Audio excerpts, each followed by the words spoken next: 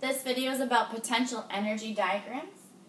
If you're doing this in a classroom situation where you are viewing this on your phone, 2 people per phone if necessary, otherwise individually. If you're in groups, you can listen to it out loud. If you'd rather listen to your headphones, that's fine. If I'm walking around and I notice that you are not viewing the correct videos, you are not on task, I will confiscate your phone and you can have it back at the proper time of the next day, and it'll send down to the office. So this is your warning, and you won't get another one. So this goes along with your notes in the packet. They're on potential energy diagrams that looks like this. Okay. A couple words we need to know to begin with. We have the activation energy. This is the minimum amount of energy that particles must have in order to react. And then we have your activated complex. This is the unstable arrangement of atoms that form temporarily at the peak of AE, which is your activation energy barrier. So this is a diagram of a typical potential energy diagram. There's 2 different types. This is one. You'll get to the next one in a little bit. Okay, on our x-axis, we have the progress of the reaction. Our y-axis, we have the energy required, and standard is in kilojoules, which is that kJ. We have our energy diagram, where we start with our reactants. Then we have this little hump that comes either down to your products, so starting with reactants, then the products. At the top of the peak here is where your activated complex is, your transition state. You can have your reactants and then your products. Now the difference between where your reactants are and your products are, this is your delta H, or the change in energy for the actual reaction. This hump here is the amount of energy that's required for the reaction to take place. So it has to reach this certain energy. It's like a roller coaster. In order to get the roller coaster to start moving, you got to climb up that big hill, and it takes forever to build that anticipation.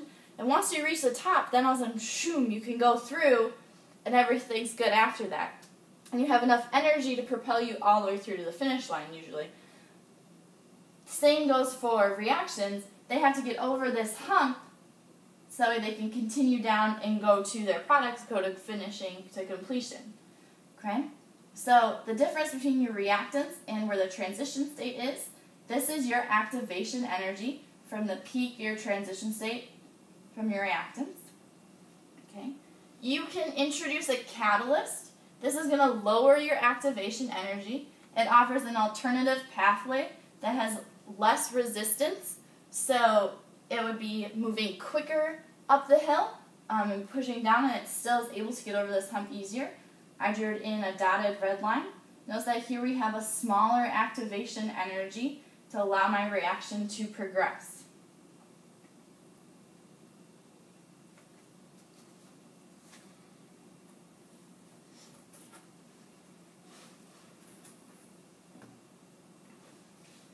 Alright, diagram number 1, we have a couple of questions to answer. Let's take a moment and look at what our diagram is telling us. We have our course of our reaction, our energy in kilojoules. We have our reactants and then our products. We notice that our products are at a higher energy level than our reactants. We notice how much energy it took to get to our transition state and then down to our products. Okay, there's a difference in energy between my reactants and my products. There's a difference in energy between my reactants and my activated complex at the top. And then if I introduce a catalyst, I notice that my activation energy is going to decrease. So that's what we take in from our diagram. Then I need to answer my questions. The first one asks, what letter represents the activation energy for the forward reaction? So that's my reaction going to the right.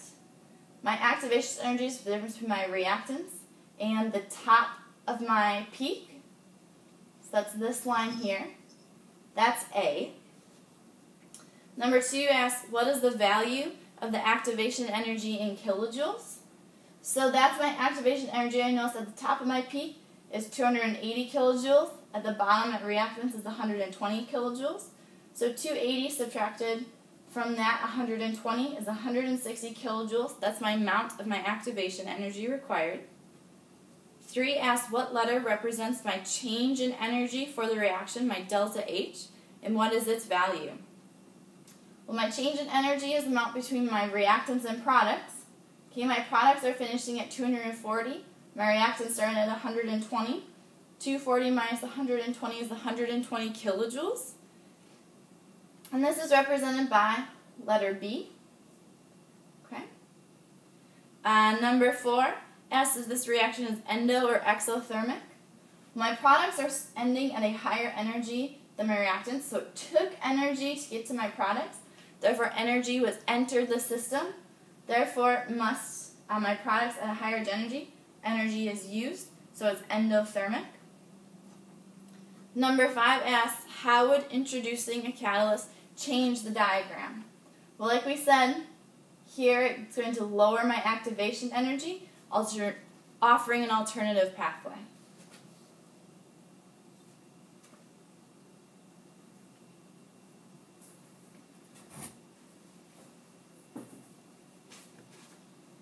Okay, this is diagram number 2. We want to first take a look at what is my diagram telling us. I want to locate its starting here. I have my peak up at about 175 kilojoules, ending down at about 50 kilojoules. My course of reaction, my energy. I notice I have a change in my reactants to my products, my reactants to the peak, and difference between the peak and my products. Okay. Number 5 asks to indicate if this reaction is exo or endothermic and get the letter corresponding. Well, it gives off energy. We know that because my reactants start here. After it goes down, my products end at a lower energy, so that energy had to go somewhere. So therefore, it escapes. It leaves the system, goes into the environment. And so, since it ends at a lower state, it is B, the difference between my reactants, which is A, and my products, which is C. And therefore, it's exothermic. 6 asks, what letter represents the activation energy and what is its value? Well, my activation energy is the difference between my reactants and my products, and how much of an energy is needed to get from one to the other.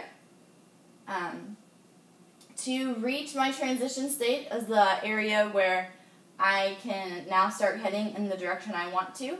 So the difference between my reactants and the top of my diagram is my activation energy, here being letter A. This should be letter A. Okay. The difference of 175 to 125 is going to be 50.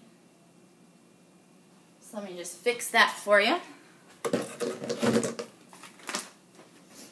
So I have my difference of 175 to 125. Okay, 25. That tells me my change is 50 kilojoules, which is represented by letter A.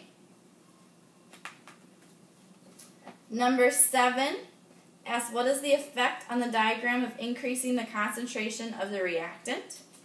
Well, if I increase my concentration of the reactant, there's going to be more collisions. Therefore, the reaction is going to progress faster. So it increases my rate, but it doesn't change my activation energy. So it doesn't change how much energy is required to force that reaction to go forward. Okay, therefore, it just kind of thinnifies, so it kind of just decreases my amount of time, squishes it together this way, but doesn't change how high my activation energy is. It only decreases the time of my reaction. Number 8 asks, what letter represents the position of the activated complex? Well, that's going to be this top of my little hump there at the crest.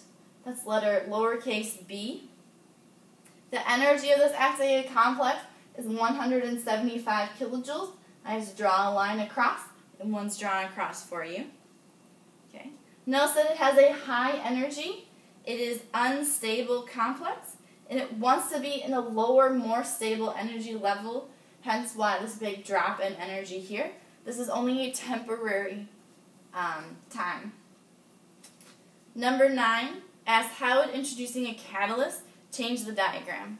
Well, just like before, introducing a catalyst is going to decrease my activation energy, so instead of 175 kilojoules, it could be something like 150 kilojoules.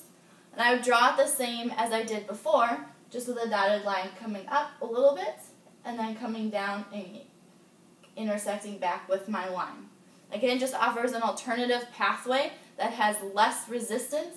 It's easier for the reaction to proceed. Okay. Now you're going to go in your packet and do worksheet number 4.